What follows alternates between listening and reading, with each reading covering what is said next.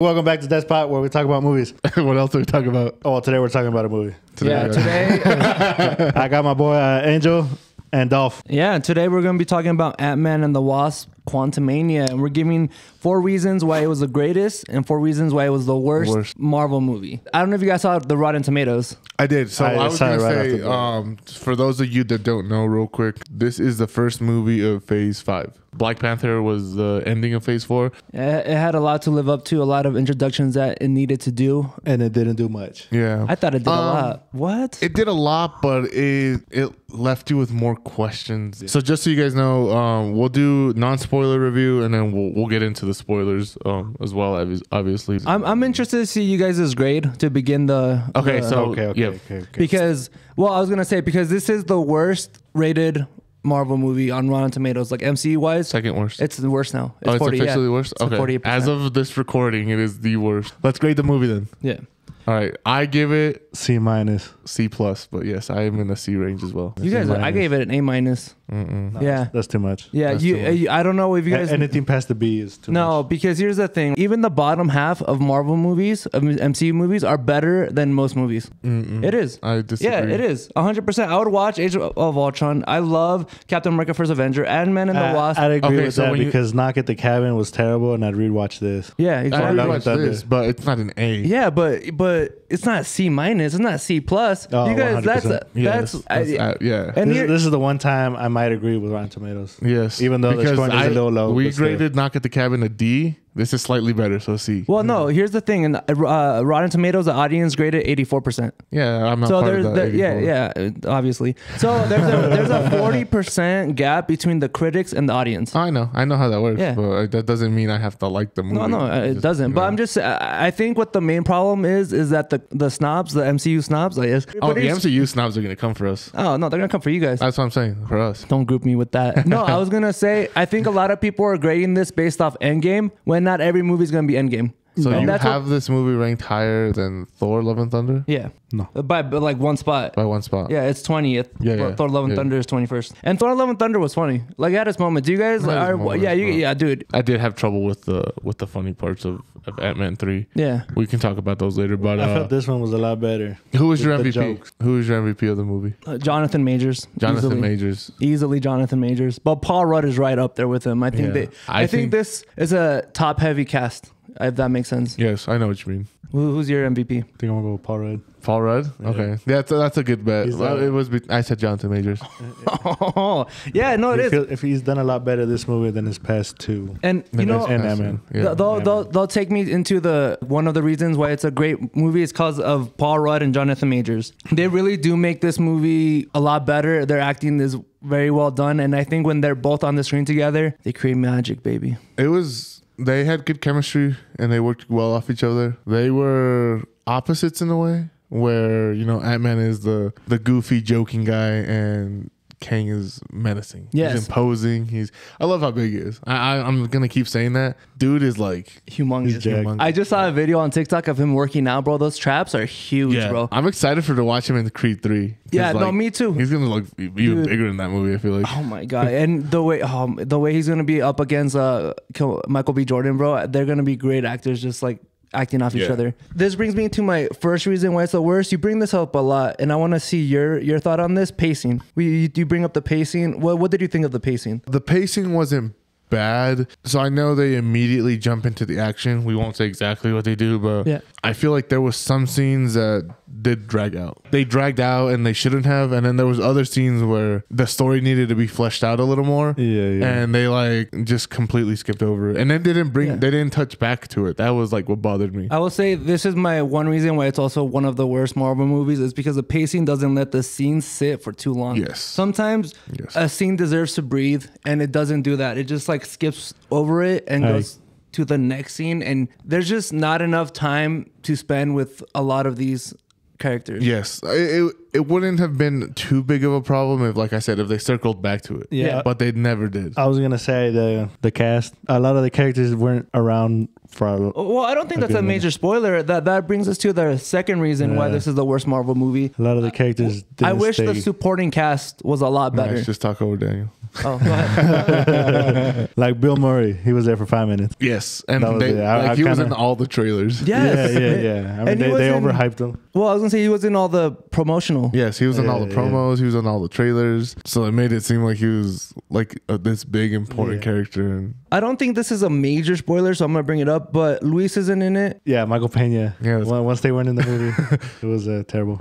Well, yeah, I do think that this movie could have done a lot better if Michael Pena was in it, just because of how funny he is. there was like not like I guess They could have brought him in the movie and killed him off. I will say I did enjoy it. I do agree with the audience. I think it's a lot better, and I think the people are basing it off of Endgame, And which we they should. It is the third movie. It should have been better, but Yes, it was his trilogy movie. Well, it's funny because for the longest time ever, nobody knew if Ant-Man was going to get a trilogy. Like that was always up in the air, and now they use that like Quantumania, or not the quantum realm thing and the time travel, and they're like, well, all right, I got a question. Do you still think it'll reach $1 billion? No. yeah, I do. China's gonna get it there, 100%. Think it'll dominate? Yeah, no, so? but I think China will get it to $1 billion. Oh, okay. Worldwide, I forgot. What do you think it'll reach here in the States? Oh, I don't even think it's gonna reach 400 at this point. Yeah. Okay, I'm with you. I see what. Yeah, I don't think it's gonna reach 400 million in the States, honestly. Yeah, because Thor was like 700. Yeah, well, Doctor Strange was 900. No, that's worldwide. Doctor Strange was 400 and some million domestic. And yeah. Thor and Love and Thunder was probably like 300 something domestic. Yeah. Doctor Strange would have reached a Yeah. billion if it was in China easily. Let me bring it to the sponsor of the video, Despop. Hey, if you guys aren't already subscribed, it helps us a lot. Like this video, comment something, engage. As my boy Daniel likes to say, engage with the video. Helps us a lot. There's no better sponsor than Despop. To get into the spoilers, I want to start at the beginning real quick because we already brought it up, and I'm not gonna go like chronologically in order, but we already brought it up, so let's talk about it. Yeah, go ahead. It jumps right into it. Yeah. Like first 10 minutes of the movie, we're in the quantum. And I'm giving that a plus. I think that's a great reason why it makes it a great movie, because we get a little bit with Paul Rudd, Scott Lang. I do love that they touch upon like him being a celebrity, the book readings, the red carpet. People recognize him. Kind of. They don't know if he's Spider-Man or Ant-Man. You know, you get your bug people. He's the bug guy. Yeah, he's the bug guy. Also, he's the other bug guy. right into it, bro. Like I feel like 10-15 minutes in, they're already in the quantum realm. Yes, getting it going. Like the movie starts. I do like that. Like I did like that aspect because it doesn't sit around. It doesn't wait. They jump right into it. I thought they were gonna show Kang a little earlier. They did. No, earlier. Yeah. They showed him within the first 10 seconds. Yeah, it was like really early on. Yeah, the first 10 seconds, Kang shows up. No, but like once they got into the quantum realm, like I thought they were gonna like. Oh, I thought he meant like we saw him. I'm like, we saw him on screen like the first 10 seconds. No. I meant like the second like they got into the quantum realm. I thought they were gonna. No, man, that's not how storytelling works. You gotta let it sit. You gotta let it marinate. Yeah, the suspense. You want to see him, but they're holding. See, like I didn't have the suspense because I already saw a variant in Loki. Yeah, I didn't really feel much suspense in this one. Not that it like you need it, but like you did need suspense, and I will bring it up towards the ending of why we needed more suspense from this Kang. But you did need the suspense. Yes, well, yeah, I mean, you did need it, but we just didn't have it because we've seen him already. Well, I think that's what it is. But they were also bringing up how Kang was like this big conqueror and everything. It just didn't. I didn't feel it. Hey, I didn't feel it. You know what? I will bring that up as one of the worst reasons, not on the paper. One of the worst reasons why this is a bad Marvel movie is because Thanos. They show us he kills Loki off rip. He kills Loki off rip. He beats up the Hulk and sends him like away. He destroys Hulk. Yeah, destroys, right? Yeah. So now we have villains like Gore. You're telling us that he's killing all these gods. You're not showing us Kang with this movie. You're telling us that he destroyed worlds. You're telling us that he's this the conqueror of the multiverse. Yeah, this big bad. He showed us like a 2-second like flashback that didn't show much. And I will say that this is an issue with the Marvel movies. Is that Thanos was done great because you showed us. Yeah. And all these other villains, you're not showing us. I mean, I don't know what the other movies are rated, but this one was PG-13. So I'm obviously they're not gonna show like much, but they should have shown something. No, but like, dude, if you can show us Loki getting fucking dude, like off the rip, he should have killed like the original Ant-Man or Wasp. Hank Pym should have died this movie. Hank Pym at the least. And I will talk about the ending later, but I do agree Hank Pym I was expecting him to die. Yeah, he was dude. I saw this interview where he said they asked him if he was gonna come back for Antman 4, and he was like, "Yeah, if they kill me off." And I'm like, "Yeah, bro, you should." Yeah, if they kill me off. Yeah. He was giving that If they kill me off within the first 10 minutes, I'm there. They added himself. I'll get into the ending with why I thought Kang was bad, but I do want to give a great reason why it was good, and that's the father-daughter moments as well. The father-daughter duo was nice to see. Yes. Yeah, I thought it was very cute that her introduction for Catherine Newton, who plays Cassie Lang, is she's in jail. She's in jail. Just like her dad. Straight to jail. Straight to jail, bro. Just like her papa. Just like her old man. Straight to jail. Right away. Her papa. Yeah, bro. Right away. Or her old man. I thought that was really cute because at first I was like, oh, maybe she's in jail because she's actually like stealing stuff. No, she's just an activist. She's just a protester. Yeah, which is great. I think it's a little cool. What did she do? She beat the fuck. Oh no, she shrunk a cop car. Yeah. And she's got the suit. She's been working with the suit. Her dad's not the wiser. Yeah.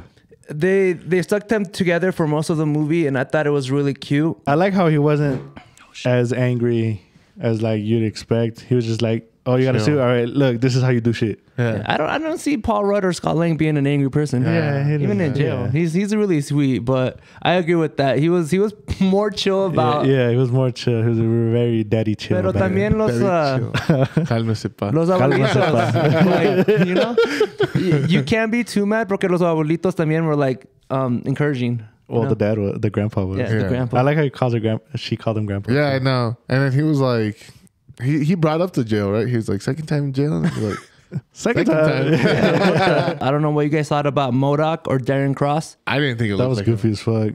Yeah. I mean, it was okay. I will say I thought it looked good for what MODOK is. Like, I don't think you can do a better job with that character. Yeah, there's not much you can do with that character. Yeah. Yeah, besides changing the whole thing and just making him a regular guy, you know? Yeah. Like I feel like the funny aspect of it was great. I thought it was good. But I mean, the character itself was just... I like his little backstory of how he became to be MODOK. Yeah, the scene that they show us where I sent in the chat, that was so funny, bro. Well, I bring up MODOK because I want to bring up this question to you guys. Do you guys think he deserved that redemption arc? No. Yes, no. I agree.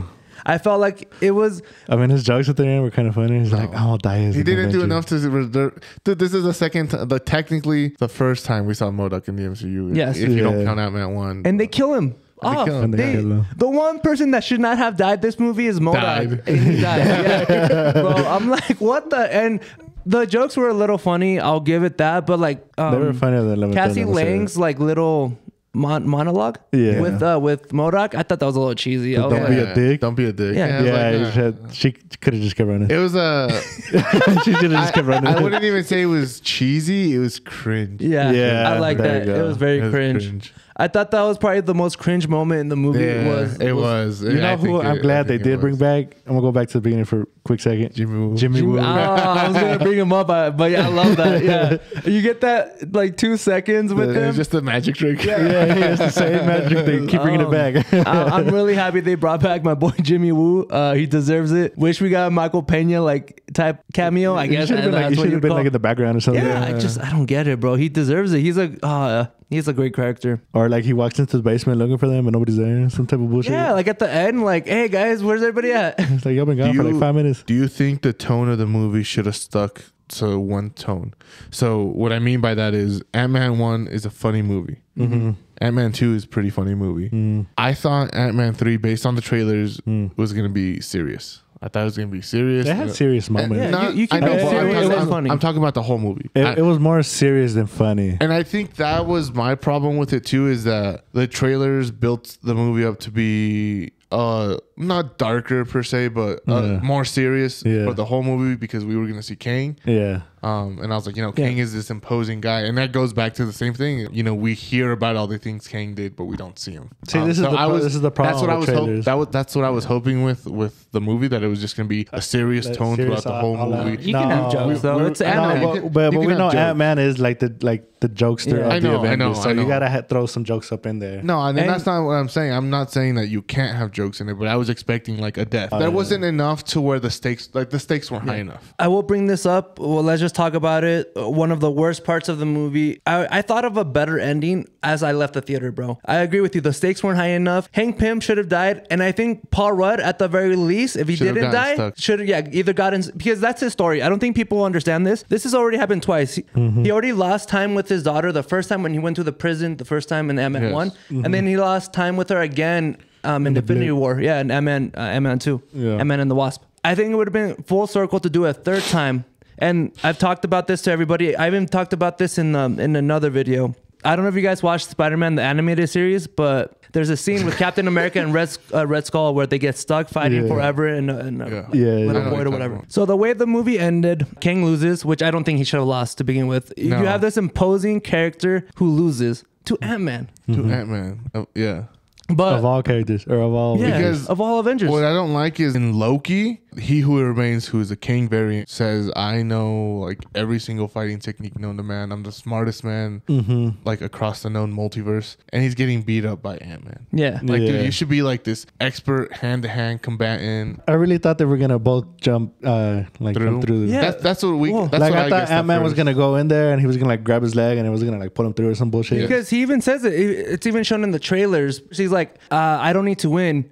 We just need to lose. Yes. Yeah. And he still won. That's why, like, when he says that, you shouldn't undercut what he says. Yeah, they undercut themselves. And, like, he wins, happy ending. No, what should have happened is what you said. They both get sucked in the vortex. That's how it should end. We should not see them, like, in the vortex. You just think they're both dead. Yes. But, you know, actually, they're, like, probably, like, fighting for eternity. They're just, like, going back and forth, right? Like, we see that, like, later. I would have liked to see also, like, Kang get stuck in the 21st century and use 21st century tech to build himself up to be the conqueror again. Yes, and we might see that because we saw the end credit scenes with Loki, and we see a different variant of Kang. I think maybe maybe he's stuck there and he needs to find technology, but I think that's going to be the story of Loki. You think so? Yeah. I think if that would be a good way of building up the Conqueror, you know, again, where you get this variant of Kang he's not the Conqueror, but he realizes like, oh, I can take over the multiverse. I can take over the rest of the Kangs. Yes. So I understand the whole variant concept, right? Like we have a bunch of Kangs or whatever. An infinite amount. But there should be at least one Kang that we stick with that is the final boss. And I think this one would have been perfect because he's the one that started it. So then he gets stuck in the quantum realm with Ant-Man. We go another phase or Kang Dynasty and he finally gets freed. Like they're trying to free Ant-Man and they find him, but he comes back with Kang, right?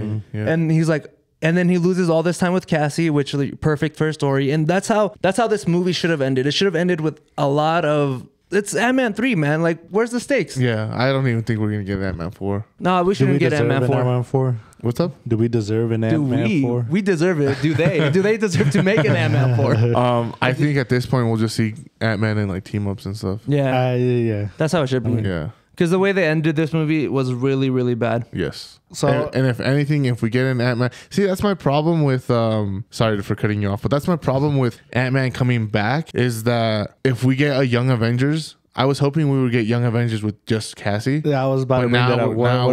What does Cassie do now? I will say though, I think this makes Cassie a great leader. I think it showed leadership qualities in this movie, and she would be a great leader for the Young Avengers. Young Avengers? Yeah, she showed great leadership with Rebellion. She showed great leadership with having those qualities of wanting to help people. Yeah. And I think that's just great qualities for her to be a leader in the Young Avengers. Over like Kate Bishop that we've already seen, over like Billy or... she's too goofy. I think, so who do you think the Holy Trinity is going to be? Because we have the Holy Trinity of the MCU. Thor, Iron Man, Captain America. Yeah. Who is going to be the Holy Trinity of the Young Avengers? Black Panther? No, I don't think that. Shuri? Yeah, she's not going to be the Young Avengers. You don't think so? No. Okay. But if you think so, go ahead. Okay. No, go ahead. Let's say Shuri's in Young Avengers. Black Panther? Who else? Kate? I would say Cassie. Cassie, I'm sorry? I would say Cassie. Cassie? If Black Panther's in it, I'd say she's a strong candidate for being a trio. A leader. Yeah. And I don't think any of the twins can pull it. No, I was going to say Billy, Kate, and Cassie. Yeah. Okay. I think you need one guy in there. You guys had all girls. That's why I was like... Well, those are the only ones we've seen so far. Like, I know. I'm just saying. For an extended period of like time. Yeah. I don't even think we're going to get the Young Avengers at this point. You don't think so? No. Because well, I mean... What he still has another like 2-3 phases. Yeah, I want to see Young Avengers. no, but I think Kevin Feige is slowing production of a lot of things. So I feel like it's gonna be now even longer before we get the Young Avengers. You think? I hope this slowing down just means Better quality, more thought put into these shows and movies. I guess different question. Young Avengers before or after? Not Secret Wars. I think it should be before Kang Dynasty, just because Kang is a big. Like, I really do wish he either killed Paul or Scott Lang or the dad, so Cassie has a reason to go after him. You know, to be like, okay, now you're my arch enemy. You know, I'm just saying, bro. There was a happy ending. I just want to know, when are they gonna start cleaning off Avengers? Yeah. Yeah. Because I mean, the only one that's died, I guess, is probably Captain America. He hasn't even died. Of old age. And Wanda's brother. And Wanda's brother. Well, I guess there's a couple. I mean, there's the Vision. Start going through the list. I'm just saying these. I guess if you count Icarus, he flew into the sun. And then Jane Foster, but like, but you know, when are they gonna start cutting them off? You know? No, but this movie should have had a significant death. Iron Man. But just Loki, the first one. Just to wrap it up, we did get 2 end credit scenes. I want to get you guys' thoughts on that. The first one just shows Kang with all his variants. They're calling a meeting. Yes, with all the Kangs. It doesn't. Where do you think they are? They're in the ¿cómo se llama in Rick and Morty? The Citadel of Ricks. The Citadel of Kangs, yeah. Which is a giant, like what, like dome, like arena. Yeah, Coliseum. Yeah, it kind of looked like it was in the middle of the multiverse or something. Yeah. I think it was something like that, because like it reminded me of Doctor Strange when they were going for the book. Well, they did have. I don't know if you saw this Easter egg, but that Kang from Antman did the little time circle that we saw in Loki. So he was explaining who he was and all that. Oh, yes. And then he did the little ring talking about the multiverse and how. I thought you were talking about the end credits. No. He's talking about how he saw the end and he knows how it's gonna end. I think the struggle between all the Kangs is that they all want to be that final Kang. They're all gonna want to like be he who remains. Yeah. So they're all jockeying for power because they want to be the last one standing. Yes. I just want to know who thought of the 3 that were already there. They're from the comics. The Egyptian one, the fucking. It was the Pharaoh. Yeah. It was the like futuristic looking one. King, yeah. And then what was the last one? Who made them in church? Who made them? Yeah, exactly. And then we saw Zombie King at the end. That was pretty cool. And I think we saw a Skrull King. No, there was. Really? I didn't see that. I gotta look at the movie. There was a bunch of random. There was a bunch of characters. I watched New Rockstar. I know they're gonna go over it. But I did want to bring up the final credit scene. Scene. And we talked about this. No, I was about to say you guys were right. Yeah, we're prophets. We are prophets. You guys ever want to know anything? You heard it here first on Despot. Always first, man. Always subscribe. What was it again? Because I already forgot. Well, we see Loki and Mobius. Oh, right. Yeah, we said that it was gonna tie into Loki. Straight into Loki. So it was in like the 1930s. I was 1800s, 1890s. Yeah. What was it again? Oh, they're doing like the little play. Yeah. No, he's doing a presentation on time. They're in the crowd. I don't remember shit. So it opens up with it's like a theater. Yeah, and you see a Kang variant on stage with some sort of like time machine. Definitely whenever the fuck Abraham Lincoln was alive. And he's talking about time and how it works in the universe. And then you cut to the crowd and Loki looks over at Morbius. He goes, "That's him." Yeah. Mobius goes, "Oh, I thought he'd be more scary." Yeah. Like, this is the guy you're talking about? Yeah. This is him? Like, this is not him, This is not the guy. And Loki's like, he's the guy, bro. He's the guy. He's the guy. He's going to fuck us up. You're the guy? Yeah, I'm the guy. Yeah, he's the guy. But I like the end credit scenes. It's about time that we get something that like really ties into the next project. Yeah, that's true. Because Loki season 2. I'm excited. I saw a comment by somebody. Oh, you know how we said you read a comment. I read a comment. How we said that Antman was going to lead into Loki. Antman leads into Loki, and this guy said, "Okay, Antman leads into Loki and Miss Marvel, and then Loki leads into Deadpool. which also leads into Kang. Which I like that better than us saying Loki leads straight into Kang, because it now gives There's it a little gap. more breathing room. I want to see Deadpool do like the Stan Lee cameos if we're gonna get him in the MCU. That would be cool if like all he ever does is just the cameos. You think they would do that though? That would be so funny. If they would have done it, they would have done it by like now. No. Yeah, I mean they could, because they just got the rights to like we haven't seen any X-Men or anything yet. It would be funny though. I would love it. Like imagine just like seeing him with the same thing, the same exact thing he did with Stan Lee. Yeah. But even like it would be funnier because it would be funny because he would break the fourth wall. Yeah. Be like, why am I here? Yeah. Or something like that. You know, something dumb. Like imagine like Secret Wars, you see freaking Thor get killed and then he's like a hot dog vendor.